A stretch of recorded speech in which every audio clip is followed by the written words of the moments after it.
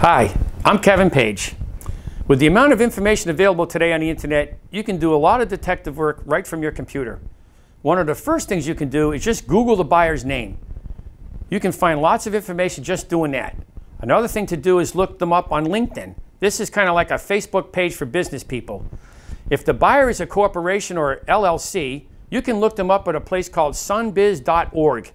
This site is from the Florida Division of Corporations.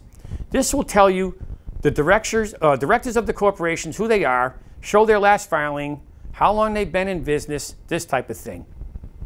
You can also reverse this and look up the person's name that's a director, and you can see how many corporations or LLCs they've been involved with. Now, if you see that they've had lots of different corporations and they've been dissolved, this could be a red flag. Why are these guys always changing companies? Now, you can also look them up on the Lee County Property Appraisers page.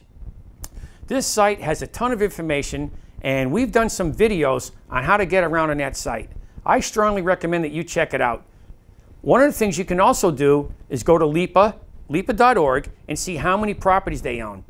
I have seen these offers where the buyer says they are buying for a long-term hold because they're just expecting appreciation long-term hold. They're going to wait it out. But when you check it out on the site, you find out that they don't own one single property, not one lot anywhere. So if they're going to hold it for a long time, how come they don't own anything? This tells you right there that all they're trying to do is flip it, and they have no intention whatsoever of closing on your lot unless they find another buyer. So these are some good tips to get you started. Feel free to contact me by phone or email with any questions or concerns. Thanks, and have a great day.